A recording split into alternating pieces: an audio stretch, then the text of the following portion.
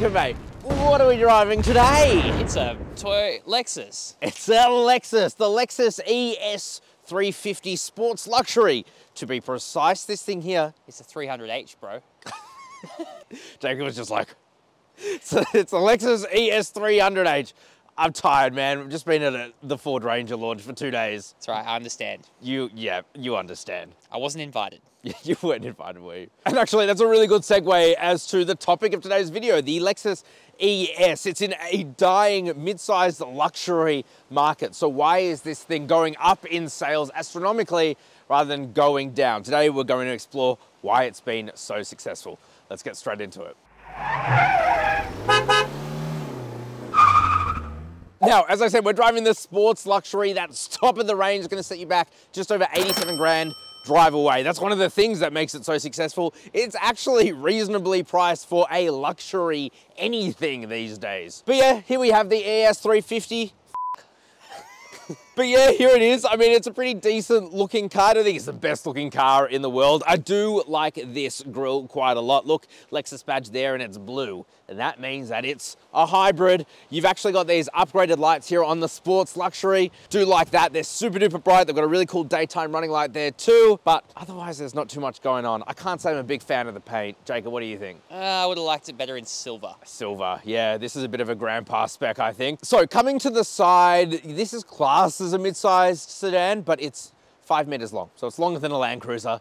I wouldn't really call it mid-sized. I'd call it pretty damn big. But you do get these really nice, look, 18-inch alloy wheels here. They're in this like grayed out finish. I think it looks really damn cool. We've also got a camera here for your 360 camera system. Too bad it is one of the worst I have seen in any car, let alone a luxury car. But thankfully that's pretty much one of the only bad things about it. Here, look, you got keyless entry and go. I like that. You've got chrome absolutely everywhere. It is insane. Hybrid down the bottom. Again, this is the hybrid. Privacy glass there, and it's really dark too. You cannot see in, even if you don't have the sunshades up on the inside. So yeah, that's pretty damn impressive. So coming to the back, and this thing has been recently facelifted, and I think this is my favorite angle. I really like the look of it. Got these really cool tail lights here. I like the chrome bar running in the middle. Again, so much chrome, including down the bottom as well. Lexus badge, Lexus ES300h. I mean, overall, it's a pretty decent looking car. Jacob, what do you think? I think it's really classy. Very classy. I don't think it's the best looking car though, but to each their own. Let's talk about the interior. Okay, so what about the interior? The door slammed with a really nice thud, actually. It's very satisfying. It's very satisfying. The interior is genuinely incredible. It is such a nice place to be. I don't know why, but I'm always shocked every time I get into a Lexus because you touch absolutely everywhere. It just feels so solid. Everything is so nice and soft touch, and it just feels like such a premium luxury place to be. You can see here we've got all these wood accents. This is actually bamboo. It's new for the facelift, and it's pretty damn cool. It does feel like make you feel like you're in Japan, Jacob, don't you think? Do you feel like a samurai? I feel like a samurai. I really, really do. Not in body structure, of course, just mentality. Just in, yeah, mindset. Maybe I'm not a samurai. But really nice steering wheel. It is, of course, heated. It's just so good to hold on to. And you've got buttons to control absolutely everything. And paddle shifters here. Also new for the facelift is this screen here. We've now got a 12.3-inch display. They've actually moved it forward because it still has this Lexus touchpad, which it works okay. It takes quite a bit of getting used to, and I don't really love it. A lot of people don't love it. And they're getting rid of this in future models, like in the NX we reviewed. And Jacob, should they watch that review? Do it. Watch it now. Oh, no. Stay on this video. Open another tab and watch it at the same time as this. Do that. But yeah, it works super duper well. You can now use it as a touchscreen because that's new functionality, and it's fine. It's okay. It's got Apple CarPlay and Android Auto, both of which are wide, not that I care very much. And it's a bit of a faff to use, not the best, but whatever. The new one they have is a lot better than that, so it'll come. But you do have your air conditioning controls here. They are really, really nice, easy to use. You've got buttons down here to control your heated and cooled seats, and also your sunshade in the back, which is pretty awesome. Speaking of, the leather within here is actually nicer than in other trims, just because it is the sports luxury. So you get this beautiful leather seats here. Not only are they super duper comfy and look great and feel great, they are super adjustable as well. You can adjust even the leg reach down the bottom, which is pretty good for weirdly long-legged, short-torsoed people like me. We're called aliens. you want to talk about it, man? Not yes, but after. We have official business here. Up ahead of you, you get a digital instrument cluster. No, it's not the best. You can cycle through a bunch of different menus though, and when you change between different modes, it does have cool little graphics there too. I don't really care that you don't get a full-size screen in front of you because that 12.3-inch screen is big enough. Exactly. Here under this bamboo area, you do have this little hidey hole, and then you can put your phone there or Jacob's dream catcher water bottle. Ooh, you found it. Did you lose it again? Did I lose it? Please. Under here, you've got a couple of USB ports and a auxiliary in, which is interesting. And then you've also got a 12-volt socket in the glove box. Speaking of, look at this. Can open it on either side. That's very Japanese. And in there, you do get plenty of space. You've also got a wireless charger there too. So nice to see that hasn't been deleted like BMW. Oh, by the way, one of the reasons I was so excited to get back into a Lexus, Jacob, can you guess why? I told you. No, I can't. You don't think. Starts with M and ends with Ark Levinson. That's right, the Mark Levinson sound system in here. 17 speakers. It is on another level. How could I forget? How could you forget? You forget everything. You're worthless. No, you mean a lot to me and you're a great employee. Before I forget talking about Jacob's Dreamcatcher water bottle, I can't believe I did. Here it is. Look here, you've got a cup holder and it fits Jacob's large Dreamcatcher water bottle, but then you've got a little area that you can push down. If you've got a smaller item, it just helps with that. Here you've also got, look, a nice glove box here. That's not the biggest thing in the world, but it does the job. And then door bins, sadly, do not fit Jacob's Dreamcatcher water bottle. Actually, they're pretty small. But that's about it, really. Like that's one of the only disappointing things about the interior. When you're sitting in here, not only does it feel super luxurious, it's quiet. It's so quiet. I love the bamboo. I love the bamboo. Get it in bamboo. Get it in bamboo. Let's talk about the back seats. Now, moving on to the back seats, what's it like back here? Well, it's a luxury sedan, right? So you would hope it's good back here. Boy, is it good back here. I swear you have more space than even an E-Class. Look at this, I'm 5'11". I sit notoriously far back. So much legroom, it's not funny. Look at my headroom, and toe room is also pretty damn decent. So I really can't complain about that. Not only is it comfortable back here, it gets even better. But let's first talk about some other things. Look, you got some air vents back there. You've got a couple of USB-C ports. Ooh, that's fancy. And a 12-volt socket, map pocket there. The quality back here is so nice, Jacob. Look at the bamboo back here as well. You know, often car companies skimp out on the backseat passengers, not here. And the best place to see that is look at this armrest. It's like my SsangYong chairman, Jacob. Oh. That's probably why I love this car so much. But look, you got a storage area here that's felt lined, really nice. This only comes in the sports luxury, although I think you might be able to option it in lower specs. Regardless, look at this. Oh, that's right, baby. I can electronically recline the seats. How nice is that? They're also heated as well. You can control the rear sunshade again from this button here. You've also got your controls for the center screen up in front of you as well. So if you want to change music, volume, blah, blah, blah, your passengers can do it from back here as well. I wish I was sitting back here the whole ride, honestly. Do you want me to drive you back? Yes, please. Would you like to sit back here on the way home? Yes, please. Okay, let's go through everybody's favorite tick box exercise, Jacob, which is, of course, the boot.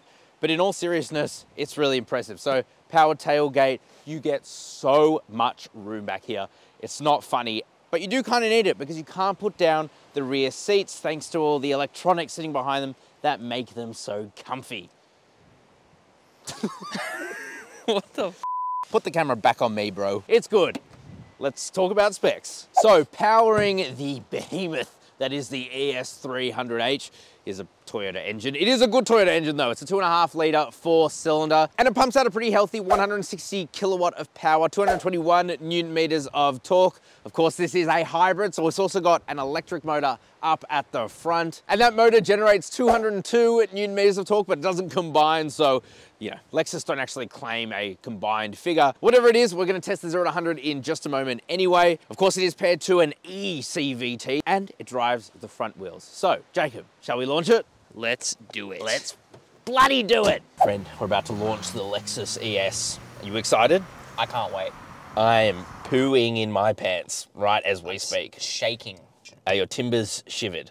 Very shiver-me timbers. What do you think it's going to do 0 to 100? Honestly, I have no idea. So I'm just going to throw out a random number. I'm going to say 7.2 seconds. Oh, that's actually pretty quick. I personally don't think it's going to do that. I reckon it's going to be 8.6. But we'll get there in comfort and refinement. And style. And bamboo. We'll get there in bamboo. Okay, so to launch it, we're gonna put the car into sport mode. Tack changes, that's pretty cool. The other thing we're gonna do is we're gonna put the CVT, the E-CVT, in sport mode. Starts us off in 4th gear, but we don't want, we want it in 1st, baby. Fist me, and fist me good. Oh. Oh. Oh. Oh. Oh! You're getting wow, I'm getting good at getting this, man. Very dialed in. 0 to 108.69, nice, seconds. Nice. Transmission into S. Sorry, CVT transmission into S. It's still a CVT, baby, let's go! Ooh.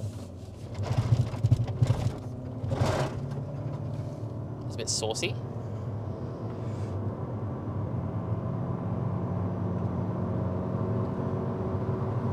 Do you know what? It's actually pretty impressive. Refined. Refined, that's exactly the way I would put it. And I have not once driven it like that. Not once. I've always kept it in normal, and it's been very normal. It's so quiet. And I've enjoyed it. You can't even call it sauce. You have to call it a jus. Yeah. There's a bike there, and frankly, we're just as eco-friendly as her right now. Back into sport.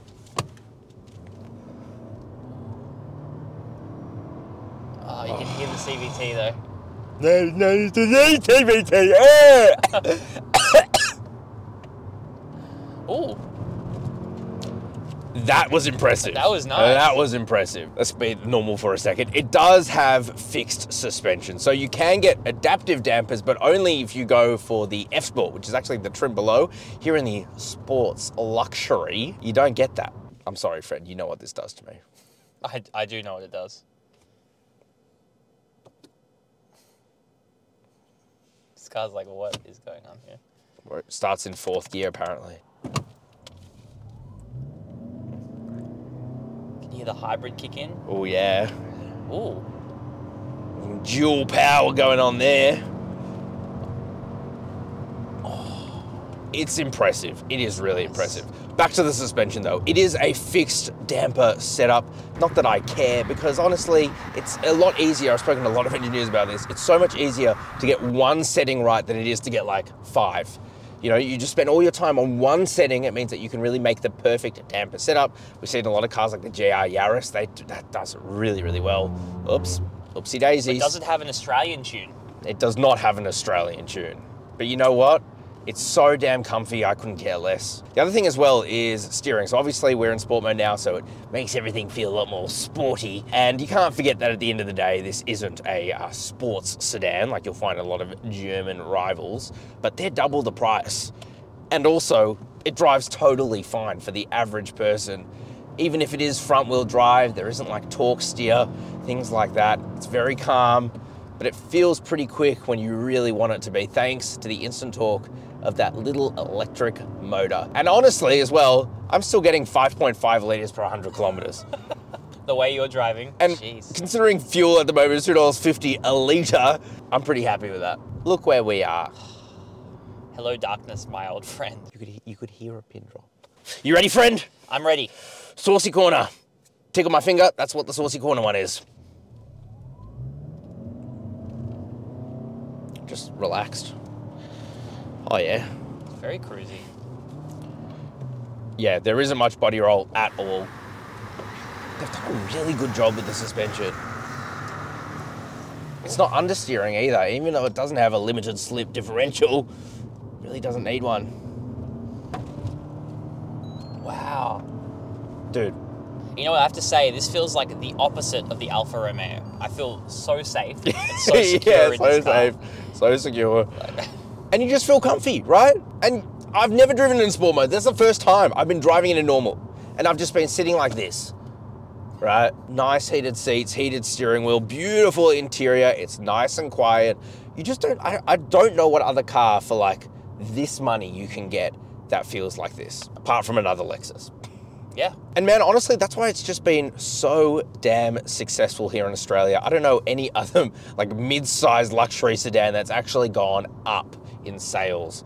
This thing has been doing so well. Obviously, there's the people who are buying it just because they want any sort of car they can get their hands on. Well, it's a silver top taxi. Yeah, it really is at the end of the day, isn't it? But it's so nice. It's just so nice. Even the base model feels really nice. This is just like over the top with absolutely everything, and the Mark Levinson sound system and the bamboo and the nicer leather. But it doesn't matter what grade you go for, you're getting a really, really nice car. No, it doesn't drive the best. But if you're buying a Lexus with a hybrid engine, you're there for the fuel economy and the quietness and the refinement and the fact that it will start up for years to come.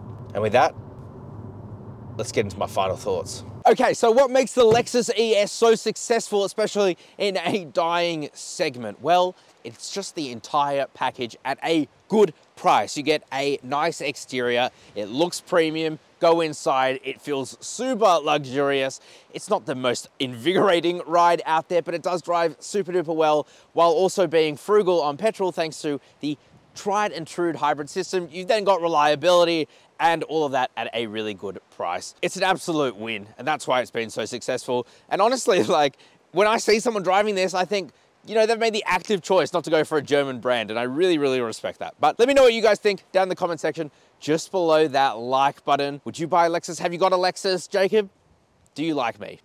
Yeah, you're all right. Dude, the camera just died. Did it actually? Yes, it's dead. Oh my gosh. Okay, well, thank you guys very much for watching.